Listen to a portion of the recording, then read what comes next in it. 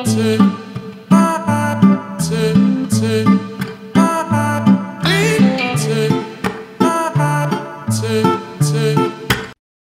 everyone, I was scrolling through Twitter the other day and I stumbled upon this great artist called Meddy. So he is the author of this piece. He also made a tutorial on how to create this in Cinema 4D, and we will try to recreate it in Blender with a little animation as well. I will put in the description a link to his tutorial as well as his Instagram and Twitter maybe. So we will also use the same model he used, which is a shoe model you can find on sketchfab. It's free. So once you download it, the way you import it into your scene is by going to File, Import, and then FB, and import your model. Okay, it's a little big. We can scale it down a little bit. Alright, we'll move it along the x-axis, rotate it. I'll hit double R. Oh, hold on. Let me turn on key screencast so you can see my keystrokes. Yes, here it is. Okay. First of all, as seen in the tutorial made by Meddy, you can actually change the color of the oh yes, we have to import the materials as well, by the way. So you click on new to add a new material. I assume you have the Node Wrangler add-on enabled. Once you do that, you click on the principled BSDF and then you press Ctrl-Shift-T. Now you go to where you downloaded the sketchfab model, and then in textures you press A to select all and then press OK. Now you have the model with the materials. There is an ambient occlusion node, but we're not going to use it, so we can just delete it. And yeah, the rest is fine. So you can actually choose to change the color of your of some parts of your shoe. I use this one exactly how it's imported, but yeah, you can change the color if you want. Let's say you want to change the bottom part of the shoe.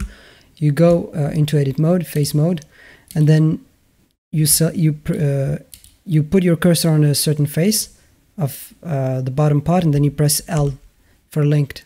So now it's going to select this part, and now we can select this part as well, and then maybe this one, right?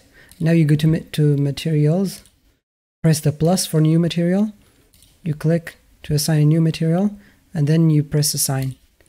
Now this part of the shoe has a new material, and you can change the color, for instance, make it red. Yeah, it looks ugly, but yeah, that's how you can change the colors of certain parts. For instance, you want to change this one, cursor on top of the face, and then L. We'll select this, and then you can assign this same material.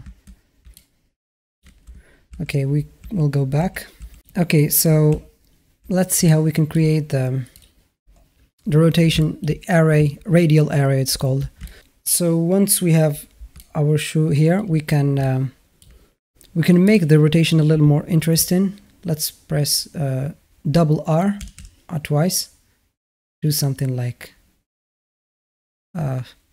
this, I guess. I think this is fine. Okay, good. We can apply all transforms. It maybe won't matter, but let's just do it in case. Now what we can do is actually add a where is it? An array modifier, right? But it's not going to be a relative offset. We will set it to object offset. But then you're going to need to assign the object that will be the center of your array modifier. So for that we will add an empty. Right, it could be a cube. Actually, let's do a plain axis instead. So now you go back to your shoe, and then in object offset you choose empty. So now when you rotate the empty, you see we created this radial array. Since we want to have 5 shoes in our frame, what we will do is divide to know like by how much we need to rotate the empty. We're going to need to divide 360 by 5. So the rotation of the empty is going to be 360 divided by 5, which is 72. And now we can increase the count 5. So now it will be Perfect. So we can move the shoe so it's closer.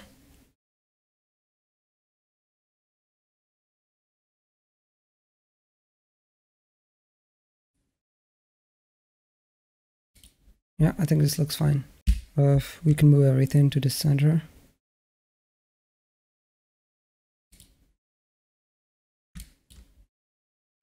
And yeah, I think this is it in terms of the scene setup. So we will add we're in top view, and then we can add a camera. I'll press 0 here to switch to my camera, and then I will move my camera up. I'll keep this solid for now. I'll move my camera up. We're going to do some kind of, it's a bit of a macro shot, I would say. So that's why we'll set this to 200 or 180, whatever you like. And then we'll add a plane, which will be our background or backdrop. Okay, now we will switch to rendered view here. I will obviously turn off my HDRI. We will not be using an HDRI in this scene. So we will be adding, first of all, let me move my camera to the camera section. Let's name this background. The first light we will be adding is a rim light, as I explained in previous tutorials. It's just the goal of this light is to show the shape of the object you're trying to light. So it will be behind the subject, so we'll move it back and then rotate it x 180. And here, go to top view, we can scale it up a bit. Then we will increase the power. And usually the spread, you can control the spread. You can see how it changes the highlight on the shoes.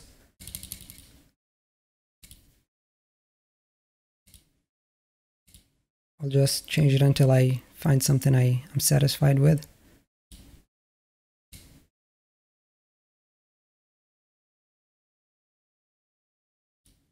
Yeah, this looks good, I think. So our second light is going to be our main light. This one is going to be on top of our scene.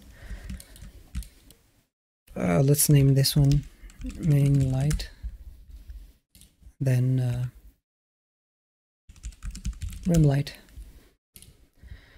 So for the main light, you probably want something that's a little bit dynamic.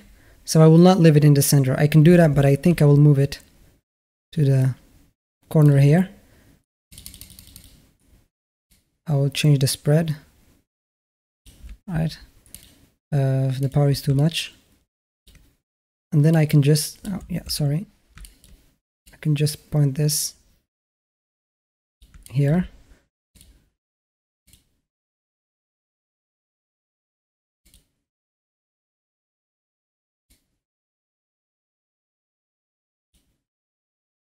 Let's change the size maybe. Let's see.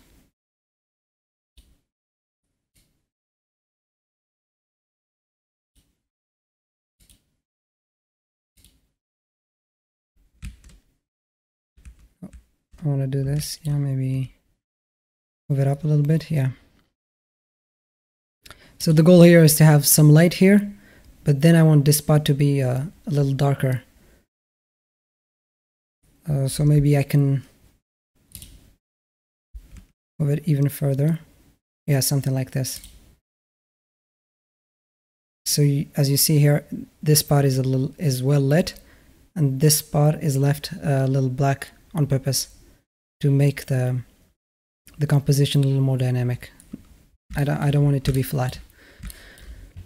What's left here, we can also add the Adidas logo, images, tools, color, transparent.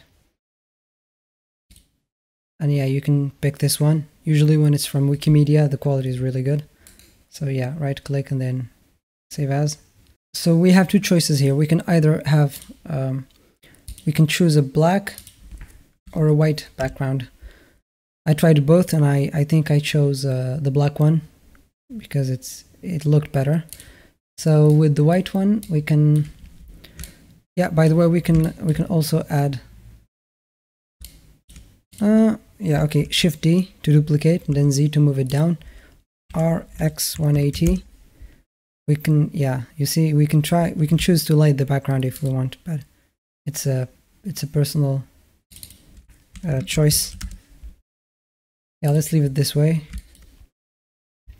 And then to add the logo, in my example, I did it in After Effects, but you can do it for the animation. I did it in After Effects, but you can do it in Blender directly if you want.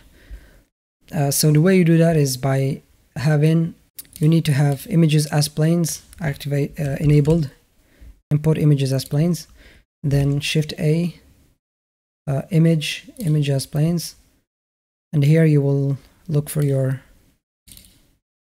logo. Okay, this is too big. We'll scale it down a little bit. Yeah, it's in the right spot. Okay. We'll zoom in just to center it. Scale. Yeah, I didn't, as you can see, even if we turn the light off, I think it will be better. But still, yeah, I think I like the black one better. So we'll switch the color of our background to black, right? And then we will go to our logo, and then we'll add an invert node so that we change the color. Now it's somewhat white. And to make it pop a little more, we can even turn on the emission. Now it looks better. We can even change the strength, so you can see it has this cool effect around the shoe. But yeah, you don't have to, you can just keep it to something low like a 2. Yeah, I think it looks good. Actually, I'll move this again. Maybe even more. Yeah, this is better. I don't want them to be touching. As for the backdrop, if we want to be completely black, because as you can see, the light in the scene is bouncing off our background. So if we want it to be pitch black, you just have to turn the specular to 0. So it looks this way. Makes the logo stand out a little more. Okay, if now we move on to the animation, it is the easiest spot actually. So we'll switch this to timeline. And then for the animation, it's just 3 components. There's the camera movement. So I started by, let's actually start by, yeah, so let's say I want my animation to be 10 seconds. I'll have my frame rate set to 30, and then end is going to be 300. So the first component I moved is the camera.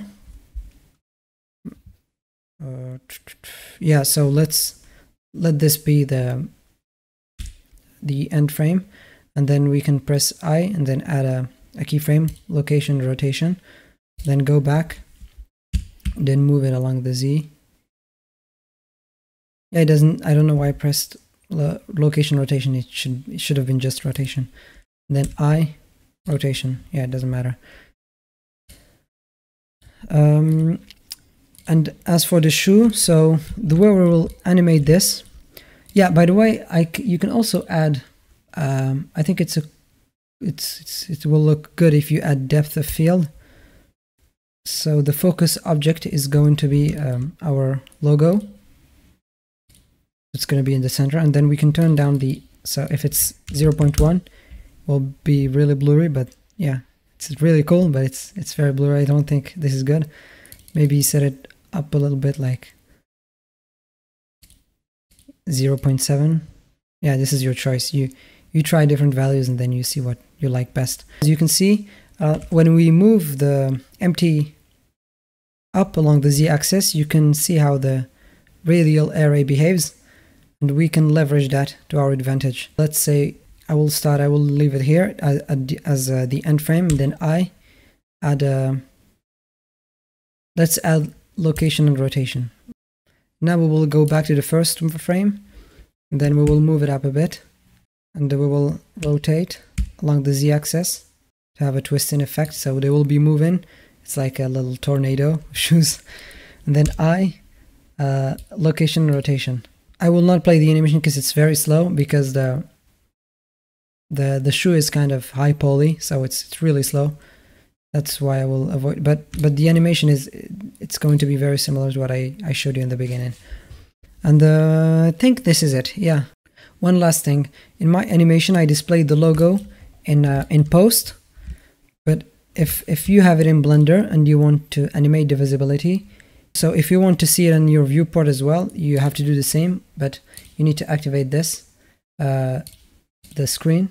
We will go to the beginning of our frames, and then we'll turn it off in both render and viewport, right? And then we will press I, and then we'll go to, let's say, frame, I don't know, 2775, and then we'll turn it on, I again. So now we have the logo will not be visible in all frame from 1 to 275, but after that it will turn on. So it will be probably linear. I think the interpolation is going to be linear. Just to make sure, you can press T. Sorry, not linear, constant. I mean, visibility is always constant. You cannot set another interpolation mode in visibility.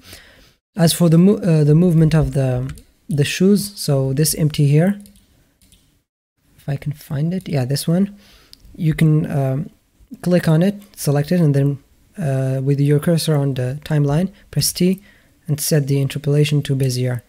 The movement will be smoother this way. Now let's render this out.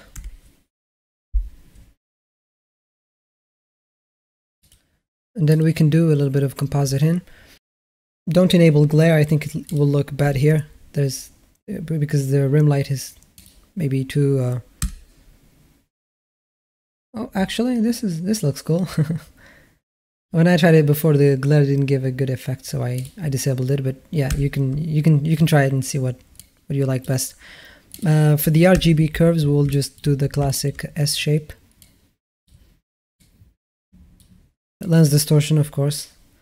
Unmute this, and then maybe half of this. Yeah, you can see it, it's very subtle. Or yeah, maybe actually I'll leave it as it was. Yeah, this is good. As for the mix, so here this is a mix between the denoised image and the noisy image. So let's say you want a little bit of grain. Yeah, this is another way to add grain. By leaving the noise from cycles, you can do that as well if you want. Yeah, I think that's it. One last tip that's geared towards intermediate Blender users.